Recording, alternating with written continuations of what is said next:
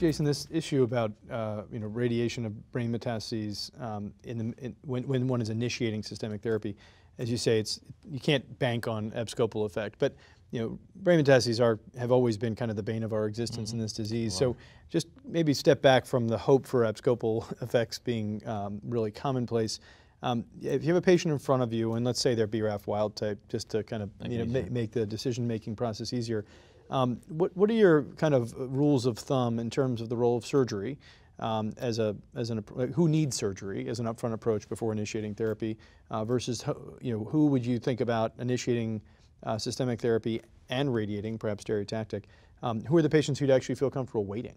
Again, this is the BRAF wild type population where immune therapy is going to be front and center of your option. Well, I think this is an area where we might get some robust discussion. In my practice, I would say if the patient has a symptomatic lesion, then I would send them to the OR probably to try to have that lesion removed. Outside of that, we try to be as aggressive as possible with stereotactic approaches to individual lesions, assuming that it's like a number that we can actually do. It doesn't, not like 10 or something. Yeah. But if it's 3, if it's something along those lines, we definitely try to get those. Now, the question about should you do that first and then wait, I think that's less clear to me. And I think that a little bit is dictated by what else is going on. So if the patient otherwise has disease all over their body that's all growing fast, sometimes I feel like we just got to get going. Right. If there's time and there's sort of less disease, then I sometimes will do that first just to try to make sure that we're going one step at a time. Sure. It doesn't happen uncommonly with patients who are getting radiation that they need steroids for some period of time. And that can sort of interrupt your ability to give immunotherapy. So if the idea is that you're giving concomitant immunotherapy, but again, it goes to the clinical situation. If we have to just get going, then we just get going. But if we can sort of separate it out a little bit. And then the question becomes in these patients, what is the best agent? Because we don't have a lot of great data for pembrolizumab or nivolumab in brain mets. Right. We do have data for ipilimumab suggesting that works slightly less well than in the body, but that actually, I sometimes am slowed down by that to say, which one is actually best for this patient? Yeah. Systemically, I would give PD-1 as frontline therapy, but in a patient with brain, especially like brain-only disease, right? And you radiate it. What do you want to do then? And that gets a lot more nuance. And I think we're not going to know that for a couple of years here. Yeah, I mean, as you're alluding to, that we do have at least some phase 2 data with ipilimumab showing that there is a tail of the curve there for patients who started with asymptomatic, non-steroid requiring brain metastases. So at least there is some evidence, and we need that data for the PD-1 antibodies, and ideally a little bit of follow-up time just to get a sense that we can get the same kind of profile of treatment effect. But I agree, we're not there yet. Well, let's maybe wrap up this discussion. But before doing so, there has been some consideration of the idea of using surgery, leave aside the brain metastasis population, Rene, as a consolidation approach for patients who have excellent responses, but maybe now resectable. So they've got a maybe sustained remission, but resectable.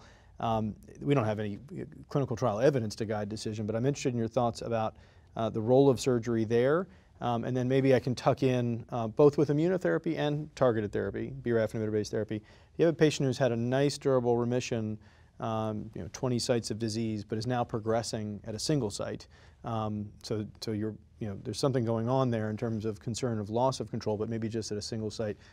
How enthusiastic do you feel about the idea of surgery as a way of clearing that lesion and maybe getting on a path towards continued response elsewhere? I think it's a good idea, and it's been used in other tumors where effective therapies have been out there. To bring up an old idea, when we didn't have effective therapy, we did that with biochemotherapy, right, to basically get a maximum response and then resect the residual disease.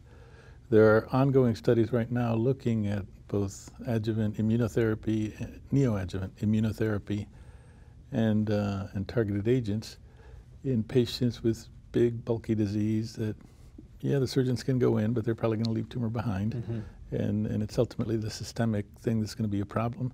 So I think it's good, and you find a number of pathologic responses there, complete pathologic responses, which maybe correlate with outcome. We don't know that, but there are ongoing trials, and I think it's an exciting new field. Yeah, I mean, you look at the data as it emerges pretty clearly with the targeted therapies. Hard to know yet with the immune checkpoints still whether complete response, from drug therapy alone you know, is the most powerful predictor of long-term benefit. But it raises the question of whether converting a partial response to a complete response with a scalpel is really functionally the same or not. I mean, if the patient didn't have such a robust response, you know, does that worry you about you know, microscopic disease elsewhere? You know, I think these are topics we'll, you know, maybe want to revisit when we think about the systemic therapies, which is where I think we should turn.